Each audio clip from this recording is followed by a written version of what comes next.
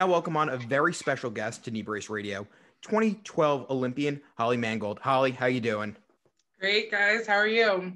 Hanging in there. I mean, I'm staying busy, I guess. That's like what I feel like everyone says in these COVID times. Like staying busy, could be, things could My be new worse. fun saying is what is it? Sir thriving.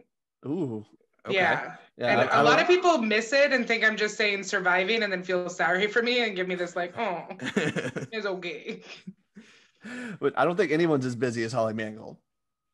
Well, nobody's as busy as I like to pretend like I'm busy. Like I could really stretch out a good work session and do nothing. I mean, that's like with TikTok, Twitter, Instagram. It's like, you do something for a second, then you look at your phone immediately and you're like, oh, 15 minutes just went by and I was just scrolling, doing absolutely nothing. So Oh I'm right yeah. there with you. The ADHD definitely kicks in. Like I Uh, love telling my husband that I needed to get caught up on Instagram. Like, what does that mean? Like, what am yeah. I getting caught up on? But But like, I do. I need you, to. you don't want to miss out. You're right. Yeah. So we were just talking a little bit before recording, and you said that you're starting some side hustles and everything. Let's get into Big Baddies. What is that? Can you explain to our listeners? So Big Baddies came out of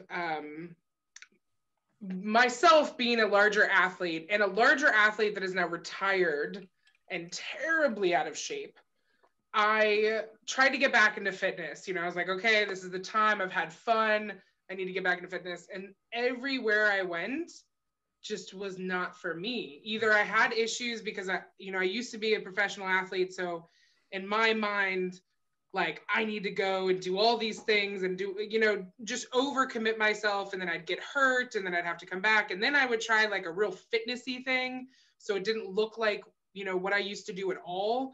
So I wouldn't have that mentality. And then I would get hurt because they don't really know how to handle a body my size. So then I went and looked at a bunch of different, I researched anything. I was like, give me workouts for fatties or give me, like I put every word like morbidly obese, like how are they working out? And it was just so sad. Like there's just nothing, like there was nothing that was like good that was geared towards larger people. And we were like, you know what, why don't you, I turned to my friend who does programming. She actually used to help people who'd failed their PT test for the military to get them into shape to pass. And she's done a lot of stuff. So I was like, why don't you program for me? And then out of that, we were like, you know what? I bet this is something other people would like. Like this is clearly missing from the market. Let's put it out there and see if people would like it. And then people loved it. And I was so excited and it was super great. And it's been wonderful. It's just, we definitely had some growing pains. We were not prepared for how many people we got. And now we are like 2 months later. So it's great. We have a website now. But it's super cool. And the big thing that's special with us, not only are the workouts specifically made for larger bodies, but they're great for everyone. I will say that, but they are made for larger bodies. We also have myself or larger people demoing the movements. So you get to see what it actually is going to look like on a body that is similar to yours, if not a little bit larger. I'm bigger than the norm of bigger people. So it's still going to be a little bit different, but at least showing you, because there's nothing worse than watching like a stick figure demo something and be like, but my belly is not going to do that, or like my body doesn't move like that gap to allow that to go in there. Like it's just not going to happen. So yeah, so that's our jam. We're pretty excited about it. So without letting out any secrets or anything, how does your workouts vary from where you were going originally to the gym or any place, even online stuff? So ours is very low impact, especially now during COVID. We actually the workouts are specifically made to be done at home. So they require no equipment, or if it doesn't require equipment, it's stuff that you could grab around the house. But we are specifically working around traditional ailments that can happen with larger bodies, which means immobility, back issues, knee issues, anything that's like that. Honestly, I have. We kind of tailor that workout to me. And the biggest thing is like, it sucks when you go to a workout. I don't know if you guys do CrossFit or ever done that, but I used to do CrossFit. And you go to do CrossFit, which I love, so I'm not even shitting on them at all. But and then every single thing that you do, you have to modify. Like that sucks. Like you know, you keep having to ask for modifications. So basically, our workouts are the modifications, but they're just the workouts. So everyone should be able to do them. If they're too easy for you, you can always make them a little bit harder, but they're done with not having to modify. So it's cool. And we test out every movement on me. So if I can't do it, we're not going to program it. Which isn't great because I can't do everything, but I mean, I can do most things. So if my belly is in the way, it's not going to be programmed. So founder and crash test dummy at the same time, basically. Yeah, it's the worst. And there's a video I posted on my Instagram, which is really funny. We were trying to do like hip thrusts on like a bench, but I didn't put like a pad down or anything. And you just see me going like, I'm trying to thrust and my eyes are just like, this is fine. Everything's fine. It was not working. So to your point before where you were talking about the workouts that you had seen before that were kind of sad and stuff like that. I mean, like whenever you used to be a professional athlete, you know, you might be a bigger athlete, but that you were a power lifter. So, you know, you knew how to move your own weight and how to move your own body. And so I feel like some of those workouts are geared towards people that are almost like bedridden. And yeah, I mean, that's the worst thing. Sorry, it just, that's what's so frustrating to me is when we were looking it up, they would have the workouts like the person sitting in a chair, like raising their arms up, which is like great if you can't stand up or you know, you are bedridden or something like that. But there's a significant population of just larger people who are not geriatrics and can move their body. They're just out of shape like a normal person, but they're just larger and out of shape. And I shouldn't even say normal body, whatever you want to call it. Yeah, because my mom is kind of similar to you, where my mom's always been a larger woman, but my mom's also one of the most athletic people I've ever seen in my entire life. My mom can move across a kitchen to smack me in the back of the head faster than anyone I've ever seen in my entire life. And I feel like that's the same sort of category she falls into, where my mom can do most things. My mom could do a split until she was 45, but she, if you asked her to go, you know, run a mile because, you know, that's what the rest of the group is doing, that's just not, it's not plausible. And so I can appreciate a program that is out there to fit the people that they can move and they're just larger. Yeah, no, yeah, it's so exciting. It's something like I think you'll find more large people that have a background in athletics. They have like they can move, they have moved, and it's this weird misconception that if you're large, you clearly don't do anything, and that's just not true. And like I'm on the whole other side where I am very large and I need to lose weight. Personally, working with my doctor, that's the plan for me. But there are people like who, like when I was a competitive athlete, I was still 300 pounds, but I was in the best shape of my life. And people looked at me then and were like, oh, she probably can't move, you know, but I could, but I'm also larger. And those things, you just need, it's crazy because I get so frustrated because everybody talks about how we have an obesity problem in this country. And yet we shame larger bodies when they're trying to work out. And we don't provide things for larger people, which I'm like, that's so counterproductive. Like you want us to be in more shape as a country and move and be active, then make stuff for larger people. Maybe the stationary bike seat shouldn't fit literally in my butt crack. I mean, every time that I get off of one of those bikes, I just feel like I've just been, I don't know how inappropriate I'm allowed to be on this. No, let it cut as loose. As much as you want. I was just going to say, like, I feel violated.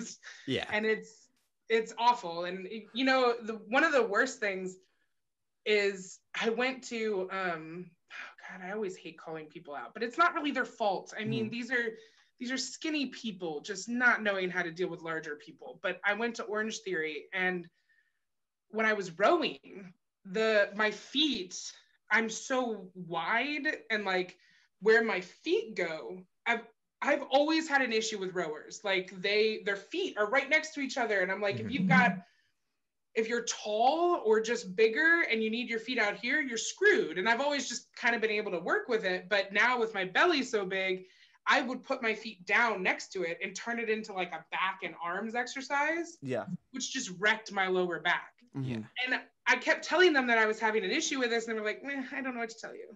And I was like, meh. They'll all keep trying the modifications. Yeah, or like you could ride your bike. And I was like, well, maybe we could do something that like mimics a row, or like how can we figure this? It was just so frustrating.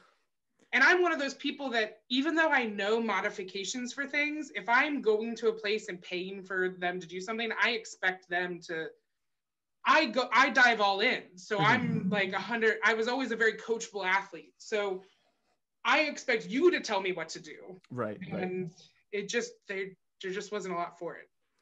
So this might be a little bit more of a mindset question, because I after I was a college athlete, loose terms, Division II bench warmer, but after I graduated, I noticed I gained a bunch of weight. I actually lost like 30 pounds during quarantine just because like boredom, just going on walks and eating better because I couldn't go out to eat and stuff. Good for you. Love but it. Why do I you did the opposite? Yeah. Me too. Why do you think a lot of athletes, when they're done, will gain weight? I know for me, I was just like so sick and fucking tired of being told to work out like 5 a.m. then, conditioning after. I just kind of like in my own head revolted against myself. No one was like telling me to work out, but I think I was just so burnt out. Do you think that's part of it, or do you have any logical explanation?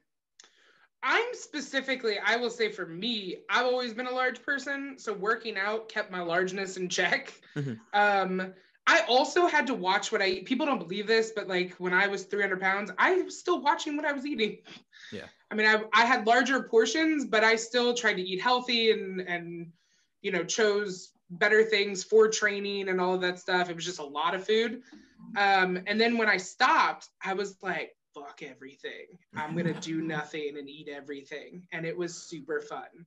It was 2 years of just pure joy. And then I realized that that's not a great way to go. Like I packed on like hundreds of pounds. It was not great. And I realized that I need to figure out what I'm doing. But I think for a normal person, you're working out so much that you can eat a lot differently. And then you stop working out and you keep eating the same. I mean, it's so easy to be like, well, just eat less. Well, that's such a great idea. It just doesn't happen all the time. Like you're so conditioned to be a certain way. I mean, when I was at the training center, we worked out, 6 hours a day, and 8 respectively towards that. And then all of a sudden you're not. And it's shocking how quickly the weight can come on. Like it's so quick that turnaround. And then I feel it's terrible because once you get like my size big, you're like, what's another 20 pounds? Like it's really not that big of a deal. Like once you get up into those percentages, that's like nothing, which isn't great because it allows you to be more lenient of like, it's not that bad. No, yeah. If you go back and look through my Twitter history, you could probably see like 4 or 5 times where I've tweeted, it's way more fun to get out of shape than it is getting back in shape. And you're right. Sure. Like once you're like, I can, and I guess normal people will do this too when they're, on a diet and they go on vacation, they cut loose for a week and it's like, oh, it's so much fun. And then you realize like, I know for me, I was working 4 p.m. to 1 a.m. And I was like, I can just eat fast food all the time. Cause like, that's the only thing open. And then all of a sudden you look down, you're like, oh, I definitely gained like, 15 pounds in the last like 3 months. It's like, it definitely becomes an issue. And I think we're learning, like we started working with this nutritionist or dietitian. I never know what the right word is for that. It's one of those. She does food, whatever that is. She does the food. I like it. The foods. And she's working on kind of looking at food differently. And I love her perspective. She's like, she doesn't believe that there's bad food. Like she's like, and the way she talks about it, I'm like, oh yeah, it makes a ton of sense to me. So I think we just have like this weird thing around eating anyways. Like we should be able just to like live and eat and make, good choices, but, not go crazy. And I think a lot of us are 0 to 100, like myself. And so I usually go like crazy where I'm like, oh, I'm going to eat 1,200 calories a day and it's going to be great. And then that lasts for like 3 days. And I'm like, fuck the world, I need everything. And then I'm just eating everything. So it's been a bad yo-yo, but hopefully we'll see me on the other side of that one. We'll see. I'm sure we will. Yeah. But I mean, this is specifically towards me and what I would like to do. For Big Baddies, our whole thing is like, that's the other worst thing is if you look for larger workouts for larger people, you just get shot in the face with all kinds of diet stuff and go on this diet and this. And I don't want anyone to feel like they need to lose weight with this workout. Like these workouts, if you lose weight and you want to, great. If you don't lose weight, fine. Are you moving more? Are you healthier? Are you happier? Do you feel like you're getting stronger in your movements? Great. That's what I want. I want people to feel more in shape and more capable of doing the stuff they want to do. And right, their own weight journey is between them and their doctors. Right. And similar to what we mentioned before, even if you're big, if you can move, that makes a world of difference. Yeah. And you can never tell health by looking at someone. Honestly, you can't, because, if you looked at me, you would think I would have way more health problems than I do. Maybe I might have those health problems in the future if I don't fix some things and work with that, but you don't know, like nobody knows. So, and I could look at someone tiny and think, oh, they look pretty healthy, but they're probably not. They're eating chicken nuggets every day and, down in a bottle of wine every night. Who knows? Like you just never know. So I want Big Baddies to be a place where you don't have to be a certain way. We're not pushing you to be something, but we're here to help you move. Yeah. Absolutely. We always joke around that we say CrossFit saved my dad's life because he was a bigger guy, got into CrossFit and lost a bunch of weight. But he was at the doctor when he was at his heaviest, and the doctor walked in, he was shaking his head. And my dad was like, oh, something good's not happening. He just like kept looking at the paperwork and stuff. He looked at my dad. He's like, it just doesn't make any sense. He's like, you shouldn't be this healthy. And my dad's like, that might've been like the worst thing. He's like, basically it was a Family Guy skit where he was just like, you're just fat. Like that's all the doctor could say to him. But no, you're 100% right. You never know. Somebody could have, be 150 pounds and in shape, but have like, a horrible, have a heart issue or something versus somebody that may be out of shape, in print, air quotes, whatever you want to say, and be healthy. You can't tell. And we never talk about like emotional health. Like I'd much rather be like large me and have my emotional health than some of these, much smaller people with a lot more emotional problems. Like, and that's not like shaming anyone for their issues, but I'm very happy with my overall self.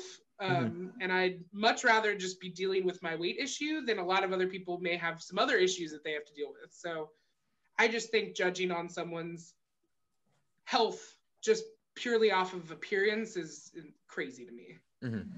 Absolutely. Yeah, so that actually kind of leads me into a question that I have. Something I bet you've never been asked about is about your time on True Life. Oh God. That's so many years ago. That was so many years ago, but I was a True Life junkie. And I remember seeing you on True Life, and I thought it was one of the best episodes ever. Are you still in contact with the person that you helped? The person that I helped? Yes. Oh God. Who did I help? So let me preface this with I've only ever seen it once. Really? You've only ever seen it once? Oh yeah. I don't like to watch it's super funny for all the things that I've done. I don't like being filmed and I don't like watching it. So I really never watch the stuff that I'm in. Okay. I'm right there with you. I never listen to the podcast back or anything. Like Nick does all the editing, thankfully, because I don't like hearing my own voice. I don't like hearing what I said. Once I say something, I just kind of forget about it. No, because sometimes I watch myself and I'm like, Holly, you're such a douche. Like, what's wrong with you? But then I also like being a douche, so I don't want to like judge myself for my douchiness. I just want to be it. Was that weird having those cameras though in front of you at that time of your life? For sure. I mean, I was a kid, so it was very weird. And it made me really rude, I guess, if that's the word, because I hate, like, I'm rude to camera people, which is so mean because they're just doing their job. Mm-hmm. But like, I hated when I'd go into somewhere and I'd feel like I was getting in everyone's way. And I was like, the cameras had to go here and people had to walk around the cameras. So I got to the point where I was like, fuck it, just walk through them. Like, if you see, and it's so mean, but I just, I got so uncomfortable. I didn't, yeah.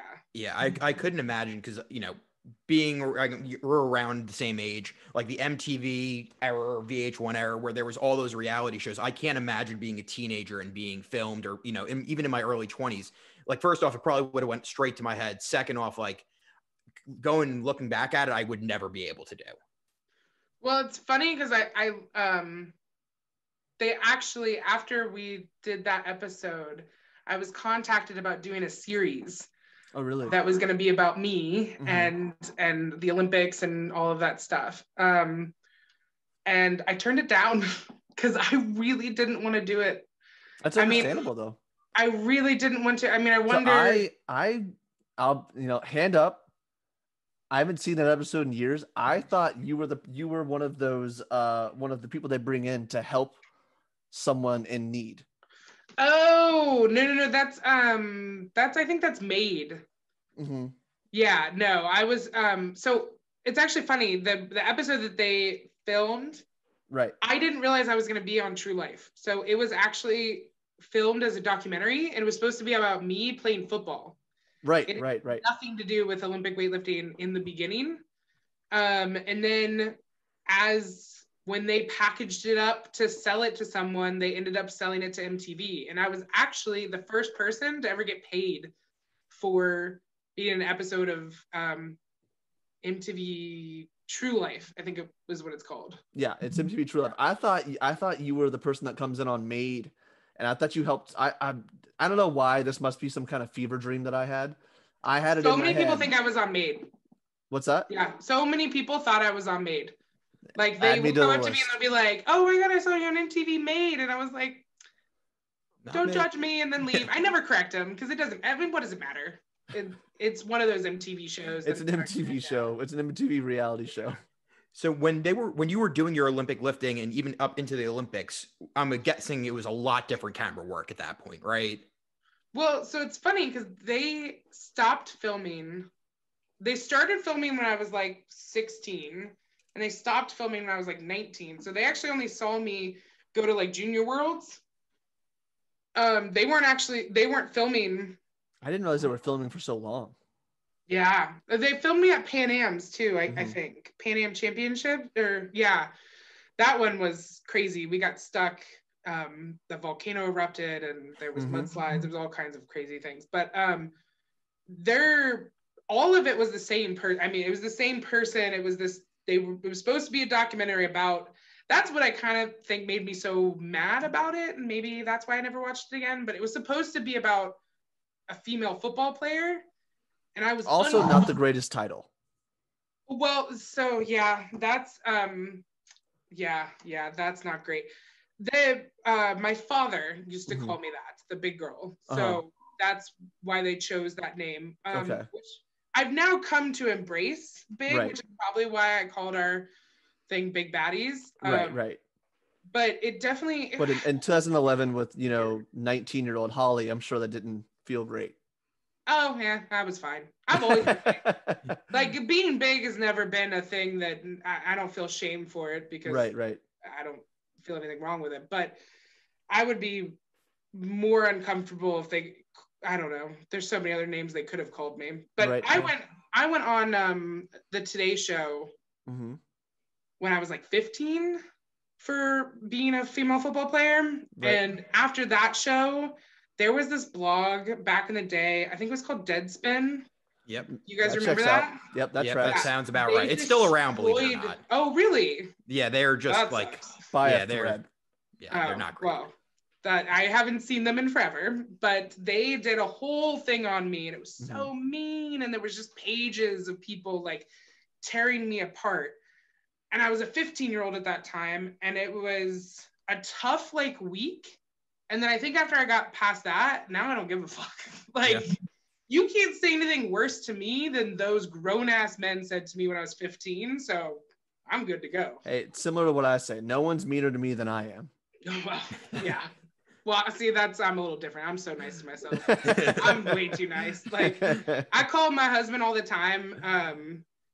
I won't call it him, but I'll say, "Oh, you're being such a jackass." Right. And then he'll hear, like, I didn't realize I was calling myself a jackwagon. I was being so much nicer to myself. Like, if I'll be like, "Oh, Holly, jackwagon," he was like, "How are you gonna call me a jackass and you a jackwagon?" I was like, I like me. Like, I'm gonna be nicer to me. I always say no one makes me laugh harder than myself, so I'm right there with you. Yeah, for sure.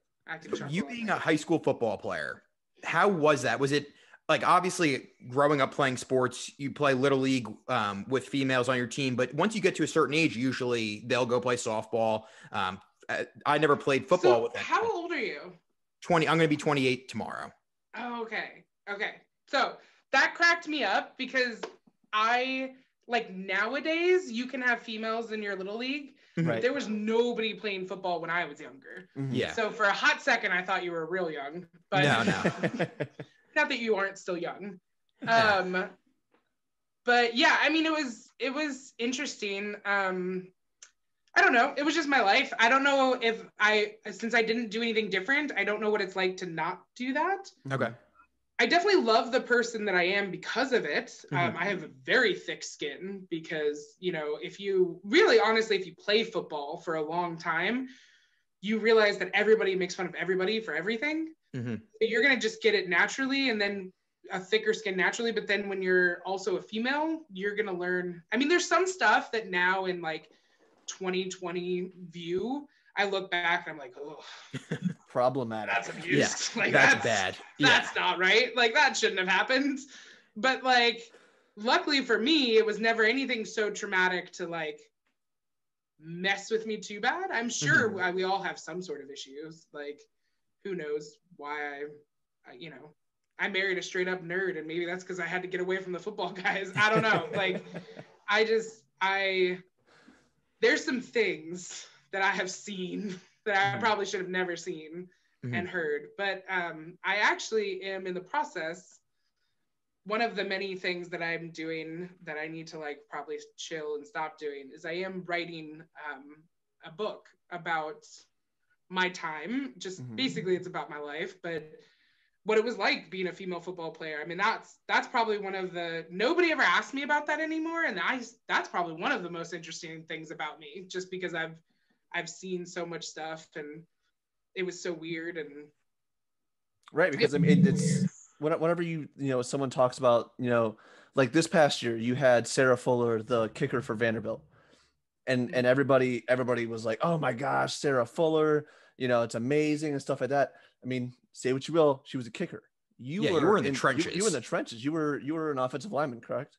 Yes, I was. And I, being the high school female that I was, and like jock, I was very cocky about the fact I was in the trenches. Like, fuck these kickers. Like, I'm a girl that's in it.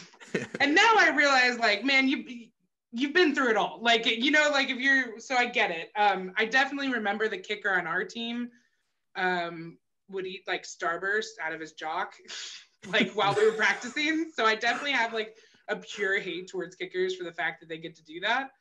But I know I would eat Starburst out of my jock, right? Yeah, I mean, that would be great. I'd be all for it. I probably would have shoved it in my bra, but either way. Yeah, I was gonna say sports bra seems way like easier. Like way you easier could hide access. so much stuff in between there. But the pure abuse that she's probably had to deal with is insane. So great for her, and I think that's awesome. I am excited when we start seeing, like, this is how it's going to have to start. You're going to have some kickers get through that barrier, and now we have a female, referee.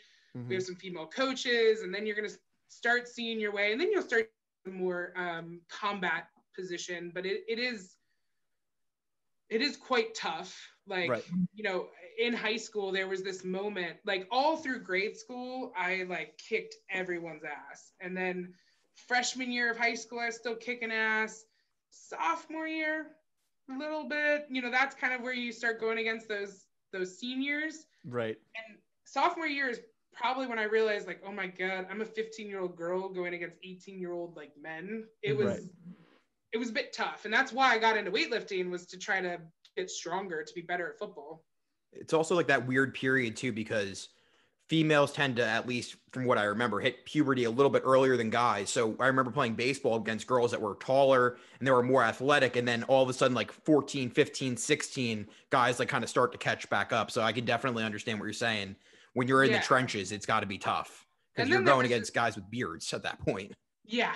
Yeah. I mean, you're straight up shaving before the game and I'm just going to come on in and compete against you. But it wouldn't have been as tough if I didn't have the obstacles of people who were not playing with me hating me. Mm-hmm. So like I said this in an interview once and I still stand by it, where I was like, men are super simple. Like if you can beat them, they'll respect you. And it most of the time that is true. So I didn't really have any issues with the guys I was competing with, or I keep saying competing, playing with. It was the coaches, it was the parents, it was other coaches, other players that don't actually play with me. You know, there was all that was the big issue. And I had a coach that was just the worst. Like, I remember I got through all 4 years and I was really proud at that moment that I told me I wouldn't last through high school and it just wouldn't happen and all that stuff. And my senior banquet, getting my last varsity letter, and the guy shook my hand and was like, I still don't think girls should ever play football. And I remember thinking, like, I don't give a fuck, bro. Like, why did you tell that to me right now? Like, why was this your big moment to take a stand against like, girls you playing got sports? Me. Took me down a peg. Yeah, it's like a 50-year-old guy who's moonlighting at 7-Eleven. You really feel like the need to say that to you. Yeah, that was super frustrating. I just remember being like, cool, bro. Like, it was so frustrating. So that's what led you into Olympic lifting then, and your journey to the Olympics then, it sounds like. Yeah. So actually I started with powerlifting to get stronger I was also in track and field. So I started powerlifting to do track and field and football. And then through powerlifting, the first powerlifting meet I went to, I won a bunch of stuff and was like, ooh, I think I might be pretty good at this. And then it was so crazy. I actually won third as a team with my total. Because it was not, I mean, also not a ton of depth, you know what I'm saying? So fair enough. Yeah, but it actually made me start a powerlifting team so that we could win. Because I was like, well, if I can get third. You're like, I just need warm bodies out here for the other two. Yeah, so we actually had a really awesome powerlifting. It was super fun. But anyways, I always wanted to go to the Olympics. Like, that had been a dream since I was a kid. And every sport I went into, I was like, this is the one, it's going to take me there. None of them were going to. Like, I remember thinking that with diving, like, I just need to get like another 5'8", 300-pound female and we'll synchronize dive and we'll make it. Like, I was just so confident in my ability to like, just do it. But when I found out like I was really good at powerlifting, I was like, ooh, I wonder if this is the Olympics. And then found Olympic weightlifting. And went from there. Like, it was just, as soon as I started doing Olympic weightlifting, I was like, oh, this is the one. So do you have a favorite lift and a least favorite lift? I used to. Snatch used to be my favorite, because it was super like technical and very graceful, very fun. And then I liked clean and jerk just because you could do a lot more weight, so it sounds cooler. But it's also really fun to drop the bar from above your head. Oh, for sure. Every time. I mean, I'm one of those people that slams the bar down hard. See, that's when you were talking about going to different places trying to work out, the first thing I thought of was, I bet Planet Fitness hates you. Well, I wouldn't go into Planet Fitness for that kind of shenanigans. I don't generally like Globo gyms. Yeah, it's fair. Or any of that stuff. Fair. There's always that creepy guy that comes running out of nowhere, like to spot you. Didn't ask for this. I'm doing 15 pounds. It's so crazy. Like you think at a certain, like this is super wrong of me to say, especially in like 2020, 2021, wherever we are. But like you would hope, like being a 300 plus female, like I don't have to deal with creepers. Like, isn't that one of the benefits of being large is like you don't have to deal with creepers? That's what I was hoping. It's not the case. Like I couldn't imagine being like society's ideal body type in one of those gyms. Like they got to come out of the woodworks. Like you do anything and they're just coming at you for like, let me spot you. Can I help you? Is there an issue? Yeah, or just like the glances, like the guys that are trying to like look at the lifting, they're like, yeah, it's pretty crazy. I just, yeah, I haven't been to one of those gyms in a long time, but those were some fun times. So where did you lift on your journey? Because I saw on your Instagram you posted something about you were lifting in a YMCA.